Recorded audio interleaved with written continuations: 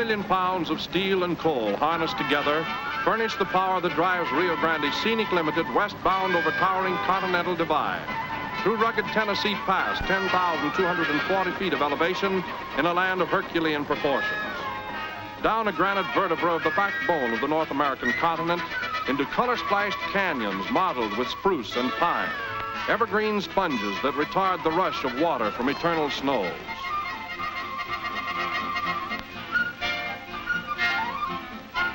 Mile after mile, our route parallels the Colorado River, a swift-flowing palette that catches the myriad colors of nature's endless parade of beauty, a surging guide that leads us across Colorado's boundary at dusk into Utah.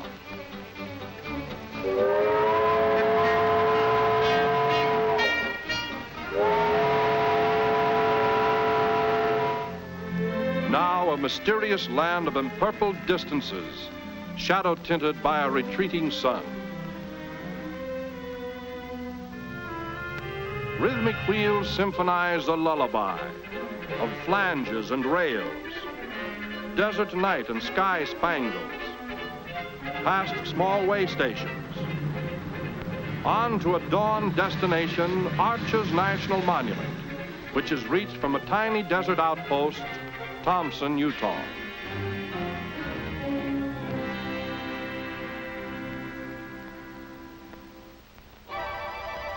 Flame scarlet rays herald the approach of a desert morning, and we are on our way by horseback to the Arches, a complex group of sandstone portals ranging in size from peepholes to great openings through which armies could march.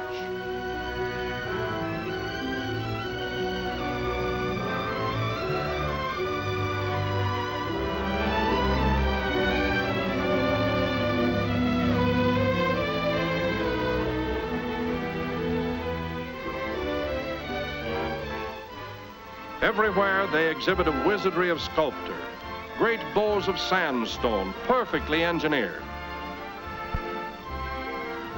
Spectacular rock visions dominating this vast desert domain.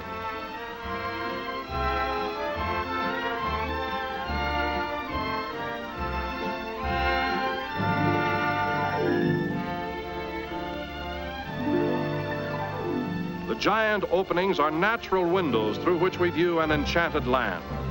Red rocks and sagebrush reaching out to the mighty snow-capped La Salle Mountains. Like a fantastic scene from the Arabian Nights, we succumb to the spell of a desert witchery and are enthralled by an unbelievable processional, a parade of elephants, mighty stone pachyderms, as if waiting the appearance of a bejeweled potentate. This is a world of magic windows, grotesque grandeur created by wind and erosion. The desert possesses an impelling force. Miles of pale yellow sand lift themselves to meet a sky band of faraway cliffs. An indescribable vastness softened now by the waning purple and molten silver shadows of a departing day. Aboard the Scenic Limited again, through ebony darkness, into Utah's great Carbon County coal region. Bound for Castle Gate, imposing entrance to the Wasatch Plateau. Gray sandstone projections atop the canyon ridges guard the bituminous wealth of this section. Enough coal to supply the entire United States for 250 years. It is estimated almost 196 billion tons of coal remain to be mined, and the fact that 45% reaches out-of-state markets makes for an endless parade of coal-laden gondolas up and down mountain grades.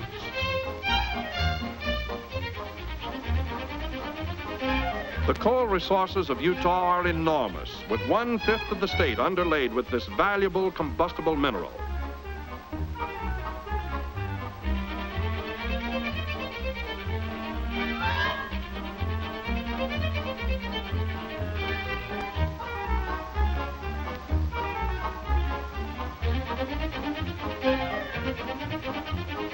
Utah coal, black magic that fires the furnaces of progress.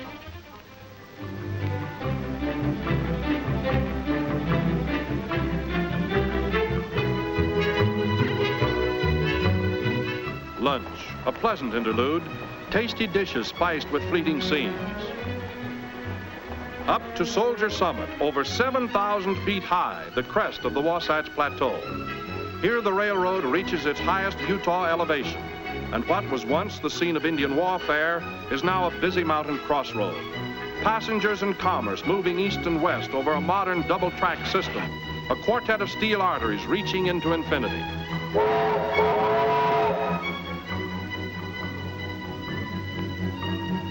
We're over the hump and it's down to Provo, Utah's third largest city. A scene of great agricultural activity, Provo testifies to the reclamation of the desert.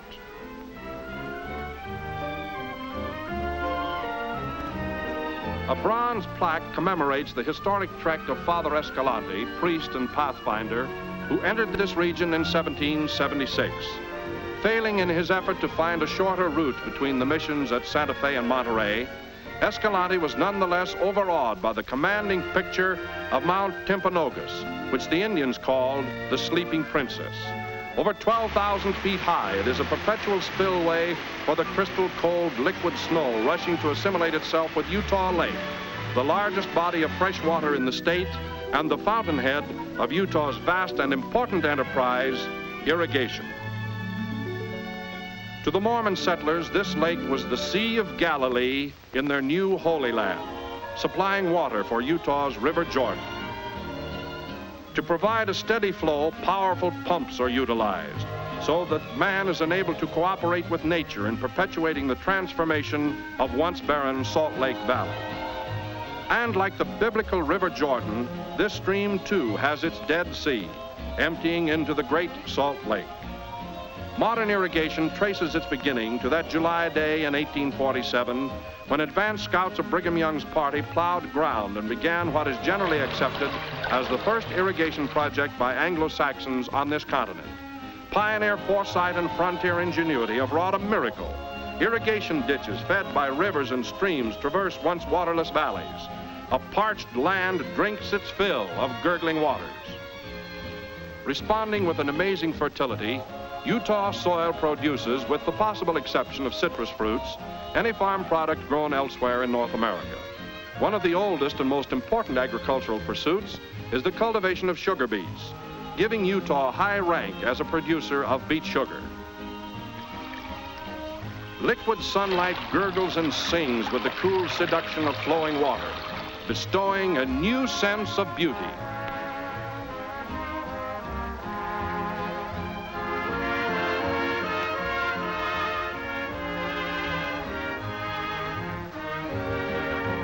Flowery aisles of cherry blossoms are dreamy avenues of fragrance, spreading out in broad, open meadows of color.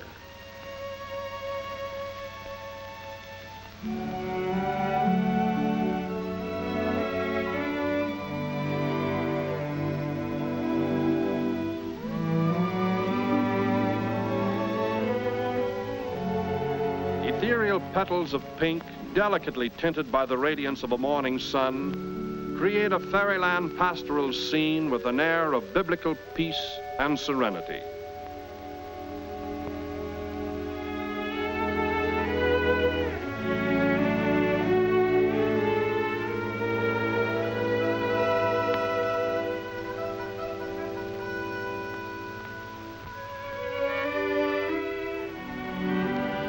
These are the children of earth and water, decking themselves in petal splendor, saluting the birth of a desert empire.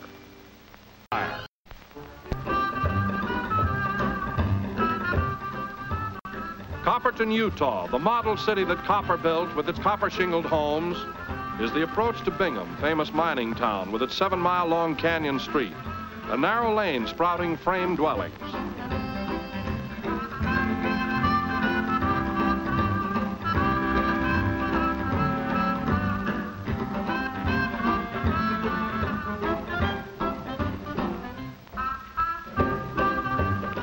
Located 25 miles southwest from modern Salt Lake City, Bingham still utilizes a 1-horsepower mail delivery system, with the result that mail is picked up and delivered in real old Western style.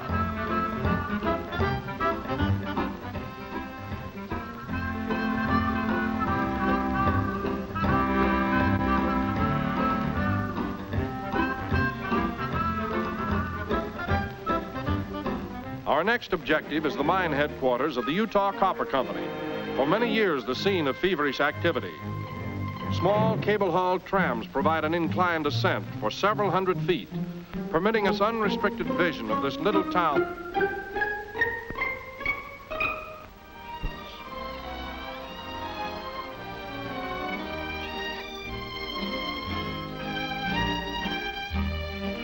So vast are the mining operations here, it is necessary to board yet another vehicle, this time the caboose of a supply train, to see the world's largest open-cut copper mine.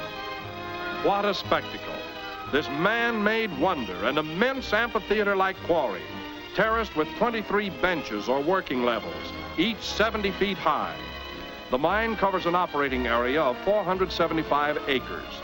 It is 1,600 feet from the crest to the floor of the pit, which is encircled with miles of railroad track, over which electric engines haul ore cars of 80 and 100-ton capacity. First prospected in 1862 by United States soldiers, it remained dormant until the period of the Spanish-American War, when Colonel Daniel C. Jackling, realizing its great possibilities, made his preliminary efforts to create this awe-inspiring project.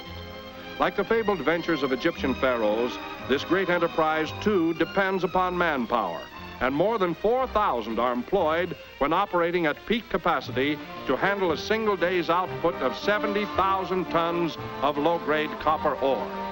Enough mineral in one day to fill 824 cars, equivalent to a train almost 5 miles long, and that's mining. Terrace and trestle cross and recross this massive mineral basin. Until 1938, more than 266 million cubic yards of material was removed from this enormous mine, a staggering feat exceeding the total excavations for the Panama Canal by more than 20 million cubic yards. A blasting preliminary is the loading and shooting of spring holes, a prologue to the stupendous multiple explosions.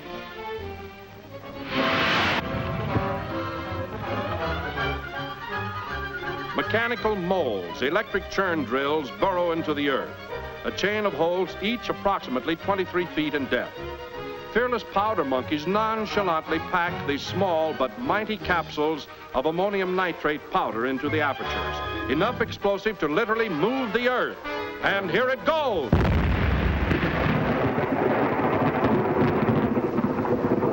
What an explosion! Thunder over Utah! 125,000 tons of mineral dust, a veritable smoky curtain of copper.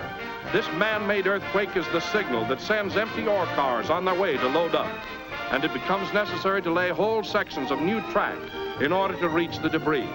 29 electric shovels stab the earth, giant steel dippers scooping 6 to 7 tons of rock at a time, completely filling an ore car in the record time of 5 minutes.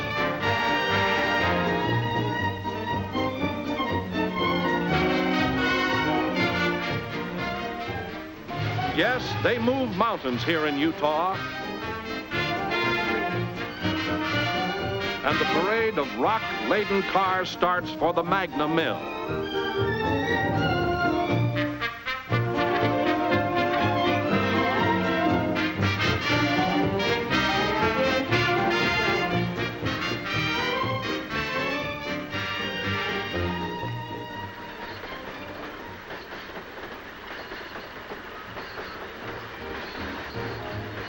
Part of the blasted material is capping or waste, but this too is utilized, being dumped so that water may flow through it, and in this manner capture certain chemical qualities with the power to transform tin can shavings into almost pure copper precipitate.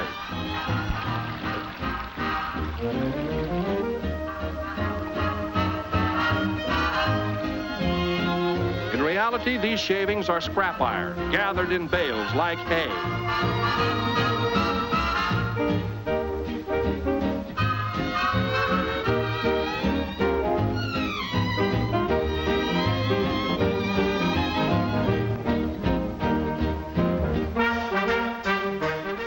Pitched into a lengthy trough.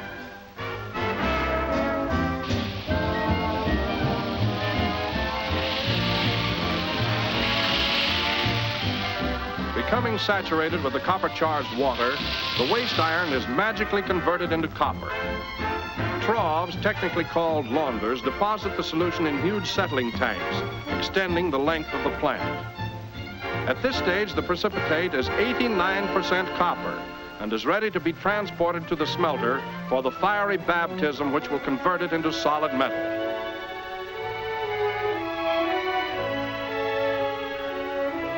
We leave the precipitate and follow the ore to Magna Mill, where we witness an amazing operation. A carload of rock turned upside down like a toy in a powerful rotary dumper. Sharing our fascination is Colonel Daniel C. Jackman, active head of this stupendous copper enterprise. Tons of rock are catapulted into the crusher, looking for all the world like a huge coffee grinder, creating an ear-splitting roar. Conveyor belts carry the grist from crusher to crusher, each chewing the ore a little finer until mechanical classifiers divert any remaining coarse bits to the battery of ball mills. Pulverized to a fine consistency, the ore is mixed with reagents, becomes a pulp-like mixture, and is delivered to the flotation machines where the copper mineral is floated away from the worthless gangue or rock and recovered as copper concentrate and then made ready for delivery to the smelter. Here, gold, strangely enough, is a byproduct of copper, being caught in valuable quantities in these launders through which the mill tailings flow. Efficient mining and smelting of low-grade ore makes for continuous activity at the massive Garfield smelter, where more copper matte is produced than at any other place in the world. From one steel volcano to another, the fiery copper lava is drawn, rejecting all waste material or slag. The slag is skimmed off. It is poured into special metal dump cars.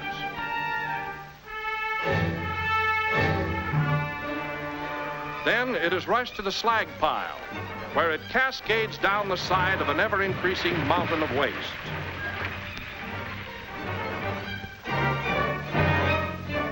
Purged and purified, the stream of molten copper is molded into 450-pound blocks, cooling streams of water playing on the hissing, steaming oblongs. And thus, copper is born to serve mankind. Slender strands, metal arteries loaded with the lifeblood of industry, electric power.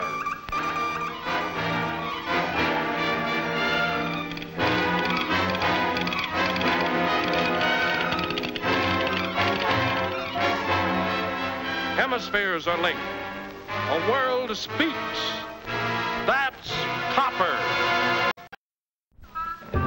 Established in pioneer days as a bathing resort, Black Rock at the edge of the Great Salt Lake is still a pleasure mecca for thousands who come to bathe and thrill in the waters of this inland sea. And believe it or not, you float like a cork. It is impossible to sink due to the high salt content of this briny ocean. Its waters are 7 times heavier than the Atlantic or Pacific and contain over 22% salt. So salty that 3 quarts of its water will boil down to 1 quart of fine, pure salt. One need not know how to swim to experience the buoyant sensation of tossing about in the waters of this weird lake, which has no outlet. Its only animal life is a minute shrimp that scuttles over the crystal precipitates at the bottom. Swimmers are refreshed and invigorated, even though their bodies are caked with a thin crust of fine salt.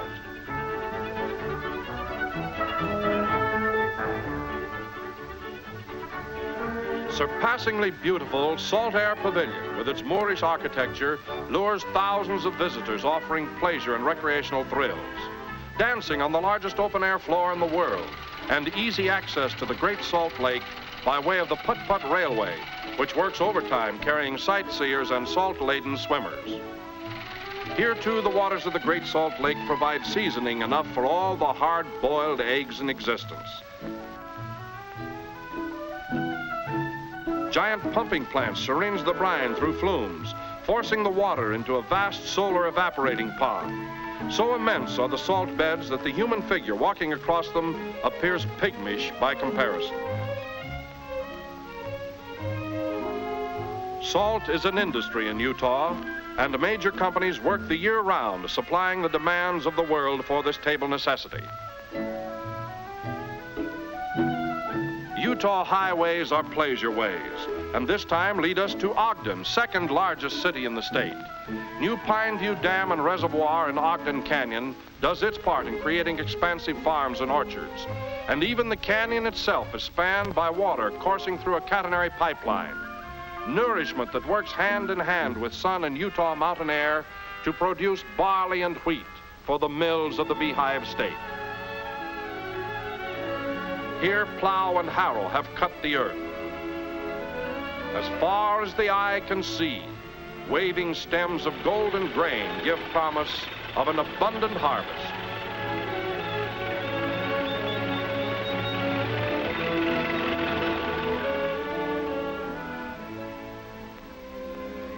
Utah's ranges supply ample pasturage for thousands of Hereford and other cattle that graze and fatten on succulent grass. White-faced beeves keep alive and nurture the spirit of the Old West. Glowing embers, white heat, branding irons, cowhands still ride the Utah Trail.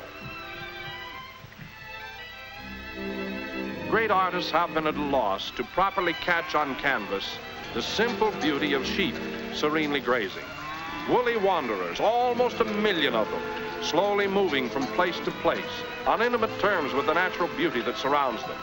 Sheep raising is a major Utah industry, yielding more than $20 million annually. Leaving Ogden, western terminus of the Rio Grande Railroad, we are thrilled again with the prospect of going places. This time to the throne of a desert empire, Salt Lake City.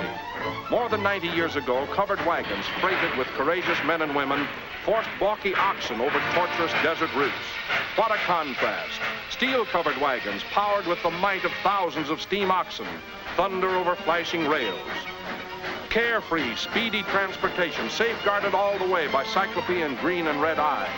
Ever-alert signal towers, the mechanical mounted police of the steel highways. On we roll, past fertile acres shaded by towering peaks of the Wasatch Range. On to Salt Lake City, miracle metropolis that rose from dead desert sands.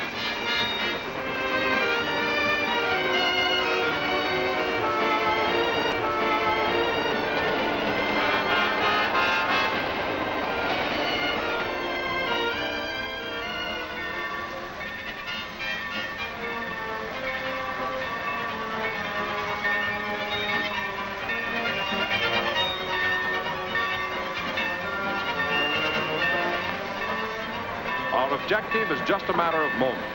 Air brakes gently slow our train, while alert porters make ready to empty passenger-crowded vestibules into the busy Rio Grande station. Salt Lake City, commercially and culturally the lodestone of the West, a tribute to the foresight and wisdom of its founder, Brigham Young.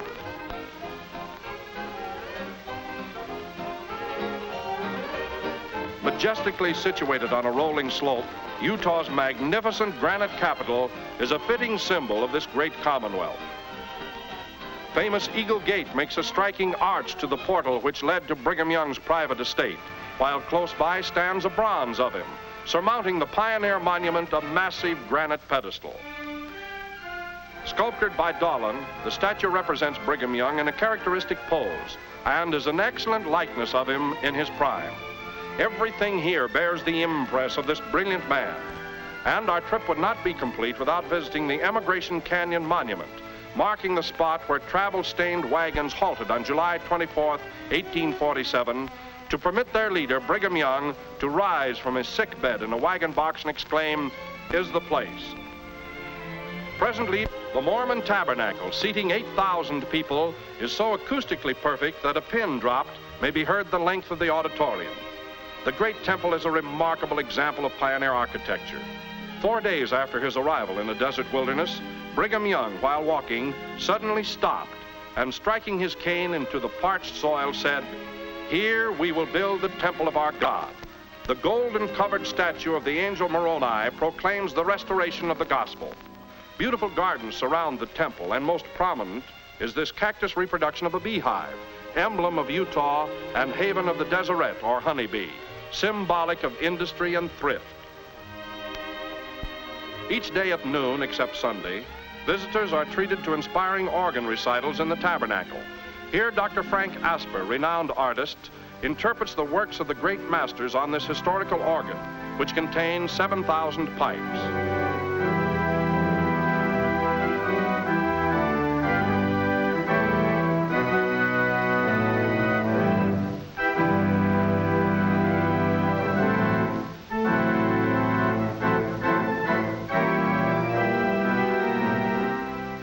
One could go on almost forever wandering through these friendly grounds, replete with symbols of Mormon history. No story ever told is so utterly amazing and dramatic as that miracle of 1848, which prompted this memorial to seagulls, the only monument ever erected to bird life in America. Picture, if you can, pioneers rejoicing over the prospect of harvesting their first crop. Without warning, hordes of crickets start devouring every green thing. Pioneers fight to save the precious grain. Discouraged, they offer prayer. Suddenly, the heavens are filled with flocks of seagulls who devour the crickets, and so a column is erected in remembrance of the mercy of God to the Mormon pioneers. Centrally located are bronze statues of Joseph Smith, the prophet, and his brother Hiram. It is related that, as a boy, Joseph Smith saw a vision, and as a result, founded the Mormon religion in Fayette, New York, in April 1830. Here's Heber J. Grant, 7th President of the Church of Jesus Christ of the Latter-day Saints. I am delighted always to welcome visitors to Salt Lake City. I like to recall it was stated of old that the house of the Lord should be erected in the tops of the mountains, and people of many nations gathered there, and that the desert would be made to blossom as the rose. When Brigham Young led our Mormon people across the plains to the slopes of the Wasatch Range, he looked upon the desert surrounding the Great Salt Lake and cried out, "This is the place." The Lord's house has been built here. A desert has been redeemed. People of many nations have gathered here. I was born and raised in this valley and was a passenger on the first Rio Grande train into Salt Lake City more than half a century ago. The passing years have strengthened the thought I had then that these fertile valleys of the Rockies are a tribute to the industry, sacrifice, thrift, and courage of the pioneer men and women who founded this land of bountiful beauty. For the strength of the hills, we bless thee, our God, our Father's God. To fully appreciate Salt Lake City and understand its unique historical background requires far more time than the few brief hours we have enjoyed. Hours amongst people friendly and hospitable. But we face the inflexible reality of railroad schedules. And it's back on board. This time, the panoramic, eastbound over the Moffat Tunnel scenic shortcut. Dreams do come true. Brigham Young's prophecy is fulfilled. Utah is the Desert Empire.